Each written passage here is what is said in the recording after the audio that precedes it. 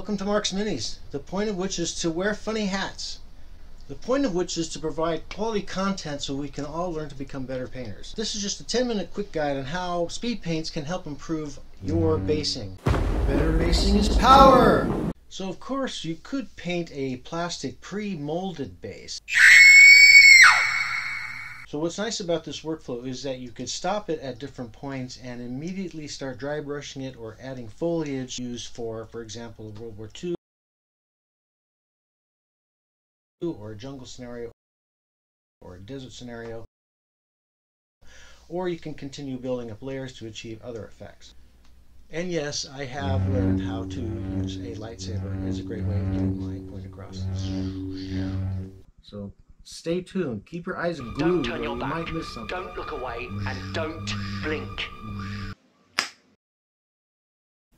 Hi, and welcome back to the lab here at Mark's Minis. These new speed paints have changed the game across all aspects of our hobby, and today we're looking at bases. Now, even total beginners know that all miniatures need a base, otherwise they would fall over. And we all find out pretty quick that it's an important part of the presentation of the miniature and affects the overall look. My preferred basing material is Litco 3mm laser cut plywood. They're a little pricey, but when you combine them with the adhesive flex steel backing material, they become part of an excellent storage and transportation system. Here I am using an ink jar like a rolling pin to really activate the adhesive and lock down those adhesive backings. So we're going to accomplish two things in this video. I'm going to throw down a super easy basic basing 101 recipe that anyone can follow that you will be able to use as a foundation for most all of your army basing needs in the future. Hold that thought. Before I continue, I have to grab a spare Cyberman that I'm using for the 60th anniversary of the Doctor Who franchise project. Clunk, that was satisfying, but this guy's pretty tough, so I need to get the big guns and use the torch lighter to melt his foot off of this old crappy plastic base. It's okay to damage his feet a little bit because they will be concealed by basing material and decor. Now the theme of the Cyberman base is going to be derelict spaceships, so we're going to need some spaceship wreckage. So here I am using the torch lighter on a screw and a pliers to basically mangle it up a bit, get some impressions in there, some texturing. Then I'm just going to cut it up into random bits and use those as base decor.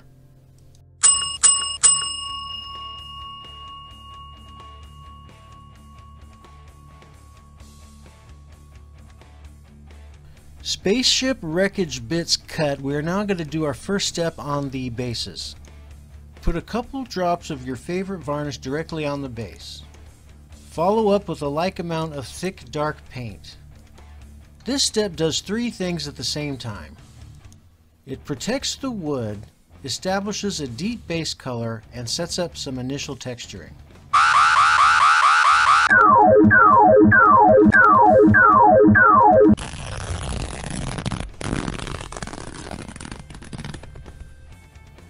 So usually one would work on other things while this is drying. Once it's dry, we're ready to start mixing up some drywall patch compound. This stuff is cheap, you can find it anywhere. I have a big box of it and it's what I'm going to be using for the foreseeable future. So support your local hobby store and pick up a couple basing mediums. I've tried using natural ocean sand, but it's just too random.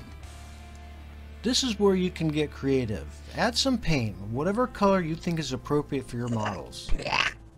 To get things rolling, I went with a dark earth tone and a single grit of basing medium, and that should be fine for smaller bases. For the larger base, I added 2 larger grain sizes of basing medium for some variation.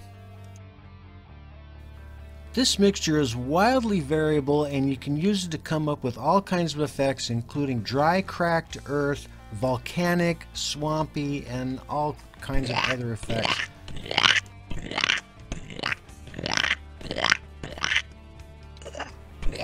And it's just fun, you know, you gotta roll up your sleeves and get your hands dirty and knock out some bases. I mean, eventually you gotta do it. We all gotta do it. So just dive in and have some fun. Be goofy with it. So the good news is it dries pretty fast, and looking at an angle we see we have created all kinds of interesting textures. And this is great because Speedpaints love textures. For the next step, take a like amount of water and varnish and paint and mix it up. This mixture will soak into the dried drywall compound, toughening it, and it will establish our dark base tone. Feel free to experiment here. I always start off with a dark brown.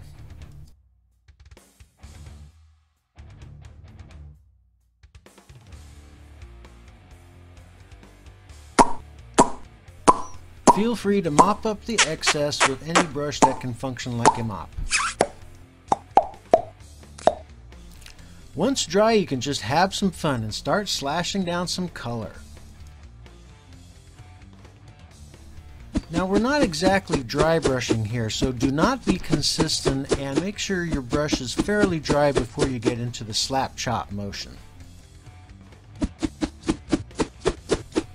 Have fun and mix it up with the colors. I usually start with darker colors and build my way up through some reds and maybe top off with some yellows.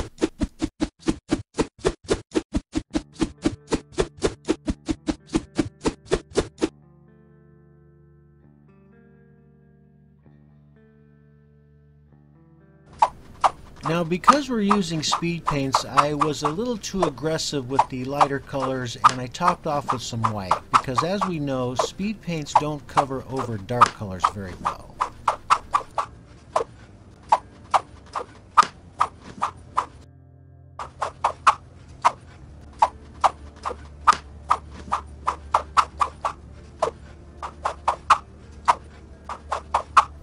Even so, I got some transparencies and a lot of depth of color. Okay, now it's time for the speed paints to jump into action.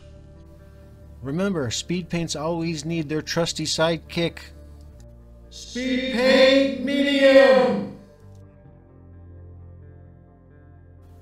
Now don't go and mix up the medium with the speed paint all in one go. Instead, let them flow together naturally, and then you can load up your brush with either dense speed paint or mostly medium. Cool trick.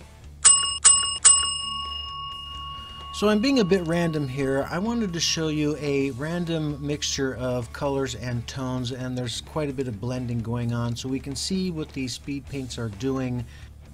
But I really wish you could see what is in front of me right now. The variation of color and tones is just amazing, and these bases already are starting to look just gorgeous. I'm pointing out on these bases that clearly we see some areas that are swampy or jungle or desert or Arctic. So clearly speed paints can offer us a lot of versatility on terrain types. When they're dry, we want to highlight just a little bit with some dry brushing to bring out just the peaks. Feel free to experiment with your dry brushing colors. Typically, light colors do best. Now, I'm going to continue developing the two smaller bases into science fiction style bases, which are supposed to be from a derelict crashed spaceship. So I'm going to start by gluing on my spaceship wreckage bits that I created earlier.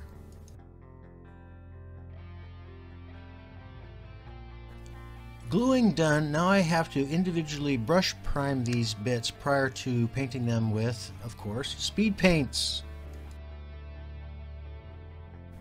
To provide the speed paints a good undercoat, I'm going with my brightest silver Vallejo Air Chromium.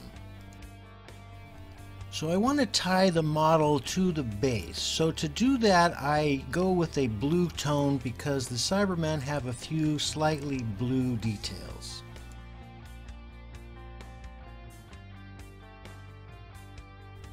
When the speed paints are dry, the last step is to just glue on the soldier.